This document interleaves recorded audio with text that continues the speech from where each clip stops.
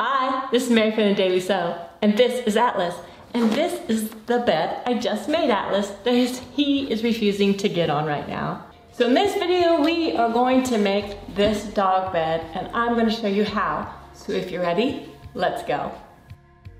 For this project, you're going to need a piece of foam. This is 3 inches thick. You could also stack 2 pieces of foam to make the thickness that you want. Cut it to the same size you want the bed to be. You need fabric, a cotton canvas or denim, something sturdy that can be washed. You could use a water-resistant fabric for the bottom if it's going to be for outside, and you could, of course, use fleece for the top or even the entire bed. Wash and dry the fabric before cutting so that you can wash and dry the cover when necessary. You're going to go ahead and get all the shrinkage out before you cut it and sew it. You're going to need a zipper as long as the long side of the bed or longer. Look for a non-separating or all-purpose zipper. At this length, they're sometimes called upholstery zippers. If all you can find is a jacket zipper, also known as a separating zipper, that's okay. It just might cost a little more, but it'll still work. Just be sure that the zipper does not have hard plastic or metal teeth unless it's the exact size you need, because you can't sew over those teeth if the zipper is too long. If you're adding piping to the edge or to both edges, you're going to need fabric for that and some cord. 1/4 inch thick cord is a good size for your dog bed. You need enough to go around the edge that you want to add it to. If it's 2 edges, you need enough for 2 edges. And of course, you'll need your usual suspects of scissors, this time a big ruler, and something to mark the fabric with. Here are some approximate sizes for beds. Of course, you can make the dog bed any size you want. These are just some general sizes. And this yardage that I'm suggesting is for solid fabric or fabric that doesn't have any direction to it. Okay, here's your cut list. Let's start with the top and bottom piece. They will be cut to the size you want your dog bed, plus 1 inch in each direction. This allows for a 1/2 inch seam allowance. So if you want a 20 inch by 30 inch dog bed, you're going to cut it to be 21 inches by 31 inches. Each side of the foam also needs a piece of fabric to cover it. You'll have the front and the 2 side pieces, and they will be as long as the side they cover by the height of your foam, plus 1 inch again to allow for that 1/2 inch seam allowance on each side. The back piece is trickier because the zipper goes down the length of it. It's still as long as the side it covers, but since we have an extra seam where the zipper attaches, we need extra seam allowance. You're going to make this piece as long as you need, plus 1 inch for seam allowance, and as high as you need, plus 2 inches for seam allowance. So if it's 30 by 4, you're going to cut 31 inches by 6 inches. You add 2 inches to the height instead of 1. After you cut this back side, you're going to fold it in half lengthwise, make a crease either with the iron or with your fingers, and then cut on that crease to make 2 narrow, long back pieces. There's no need to make paper patterns. You can just measure and mark directly onto your fabric and cut it out. Okay, now is the time to make the piping if you're doing it.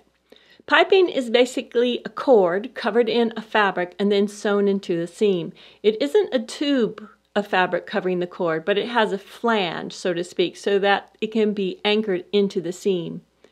How wide you cut the fabric strips that cover the cord will depend on the width of your cord, because it has to go all the way around, right? So for a 1/4 inch cord, I need to cut the fabric into 1.5 inch wide strips. And I need enough fabric to go around all 4 sides of my dog bed. So you're going to cut your cord to your desired length. In my case, that's 100 inches, plus 1 or 2 inches for some overlap. Then cut enough fabric that's going to cover the cord to equal that length, plus about 6 inches. So my fabric is about 54 inches wide, and I need 100 inches of piping. So I'm going to cut 2 strips of 54 inches to make 1 long strip. And I'm not going to have 108 inches. It's not 54 plus 54 because you're going to lose some of that length where you connect the two strips. So you take the two strips and you lay the ends at 90-degree angles to each other. Then you sew across the two pieces at a 45-degree angle. This way, when they are sewn, it makes one long strip. And you're going to trim the seam allowance there.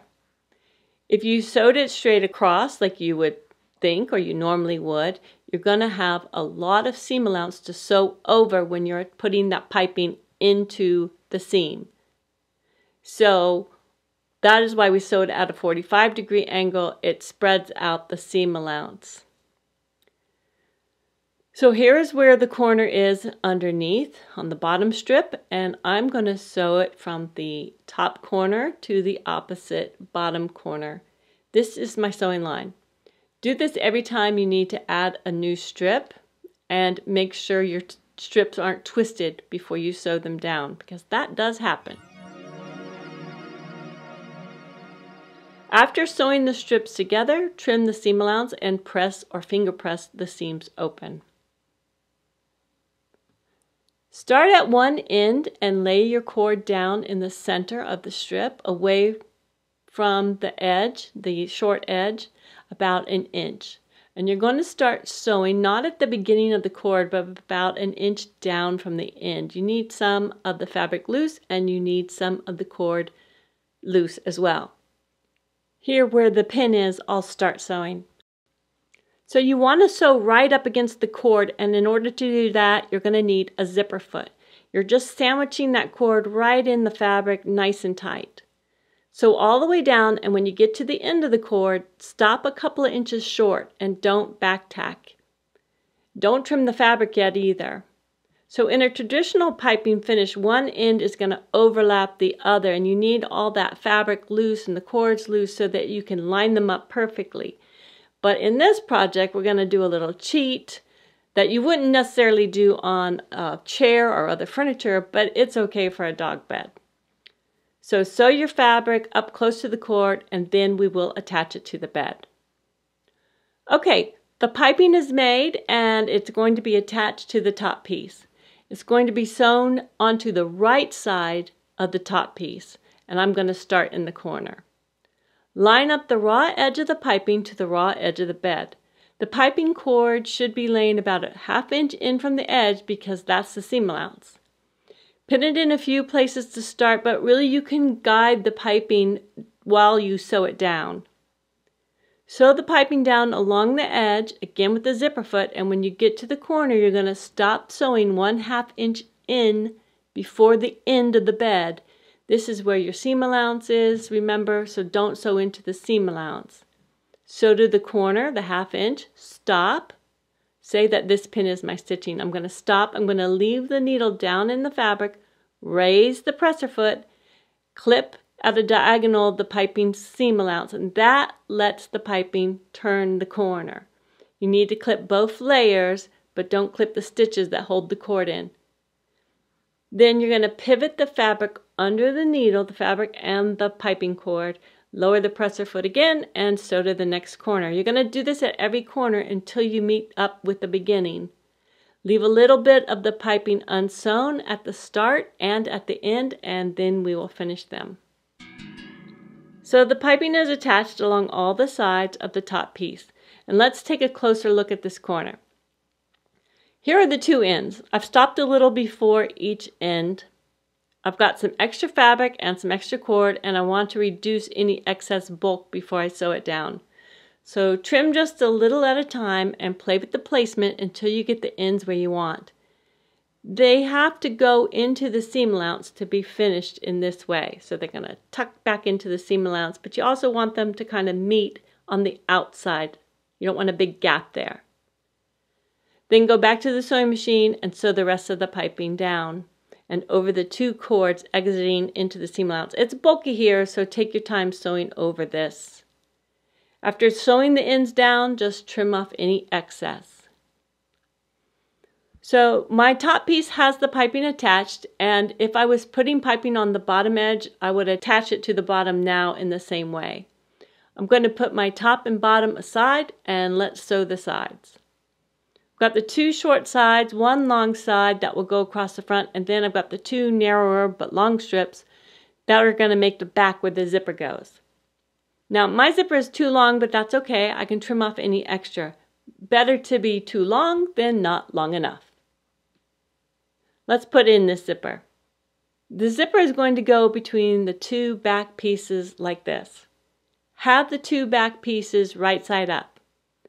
Lay the zipper face down on the top piece so that one long edge is aligned with the bottom edge of the top piece, and the rest of the zipper is on the top of the fabric. It's not in the space between the two pieces. Line up the short end of the zipper so the zipper stop is not on the seam line. Remember, that's a 1/2 inch in from the edge of the fabric. That's the seam line. It can be right next to the seam line, or it can be a little ways past it. But you don't want to sew over that metal zipper stop when you attach the side to this piece. You can even have the stop beyond the fabric, but I like to have mine next to the seam line. Line up the edge of the tape with the opening of the top back strip. It seems like we should be sewing it so that the teeth are in between the two back pieces, but we don't, and it will get there. It's just not how we sew it. Sew the zipper down on the zipper tape with the zipper foot close to the teeth, but not too close. I like to do it about halfway, kind of in the middle of that zipper tape. When you start to sew and you come close to the zipper pull, you'll need to move the pull down out of your way, and then you keep sewing. And when you come to the pull again, you can move it back up where the zipper is already sewn down. You'll have to lift the presser foot in order to move the pull past the needle, but then you put the presser foot back down and keep sewing. When you get to the end of the fabric, take a couple of back stitches and don't trim that zipper yet if it's hanging off. So the zipper is sewn to the top back piece. As you can see, when I flip it up, it's where I want it to be. Now we need to attach the zipper to the bottom back piece. I like to lay the pieces out in order to see how they will go together. That just helps me think. Okay, with my zipper facing me, facing up, I'm going to flip my other piece of the back down on top of the zipper so that the raw edge there is aligned with the zipper tape. Then I'm going to make sure the short ends of both the fabric and the zipper tapes are also lined up with each other so that I'm lining up my zipper. And then again with the zipper foot still on your machine, you're going to sew this zipper tape to the bottom piece here, the last piece. After the zipper is sewn in, take an iron and give the fabric next to the zipper teeth a nice good press to set a crisp fold. Then you're going to sew this fold down about 1/4 inch away from the zipper teeth on either side of the zipper teeth, or both sides of the zipper teeth. And again, you're going to move the pull out of your way as you sew. You don't want to sew too close to the teeth because the zipper needs to have room to slide up and down. So sew down one side and then sew down the other side about 1/4 inch away from the teeth. This gives the zipper a cleaner look and it reinforces it with those extra lines of stitching. So here's the zipper finished and you can see the extra rows of stitching and the pull is able to move freely, no problem. So let's make the sides. Remember, this is the back, and again, my zipper is too long, but that's okay. I'll cut it off after I sew the side to it. You're going to take a side piece and line up the short end to the back piece, right sides together. The second side piece will attach at the other end of the back piece. Now, I move the zipper pull out of the way, but these two sides, these two parts of the back, they're going to need to be touching when you sew this side on. The front piece will be attached to the side pieces. You're making one loop with all the side pieces, sewing the short ends together with a 1/2 inch seam allowance. Be sure no pieces are twisted before you sew it all together.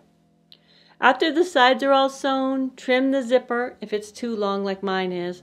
I've sewn across the teeth a couple of times so I know it's nice and secure. Open up the zipper halfway before attaching the top and the bottom to the sides. Well, let's start with the top.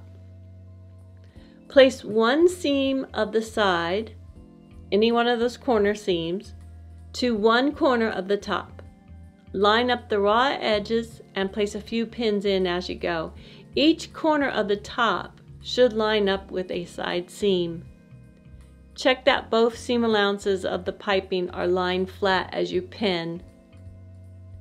Go back to the machine and again with that zipper foot, sew the top to the sides, right up along the cord of the piping there. You can feel that cord, you're going to sew right up against it.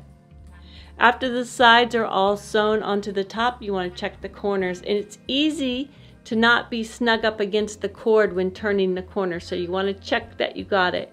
This one you can see that I need to go back and sew it a little closer to the cord, and I'll do that before I sew the bottom on.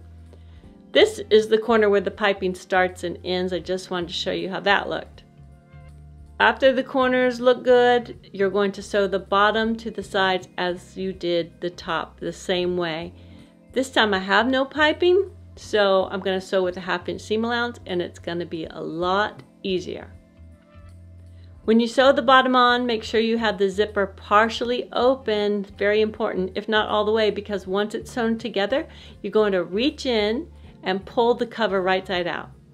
Have your zipper open at least partially. It doesn't have to be all the way open, but open enough so you can slip your hand in to pull it out. All right, it's all sewn. Now reach in and pull it right side out. Poke out the corners, unzip the zipper all the way, and put in the foam. This part doesn't look pretty, but once it's in there, voila. Of course, you want to trim any loose threads you might have. I always tend to have a bunch. All right, looks good. It's not my bed, but it does look comfy. I think it's nap time. Well, I hope you found this video helpful. If you have any questions, please put them in the comments below and I'll be sure to reply. Thank you so much for watching. Goodbye.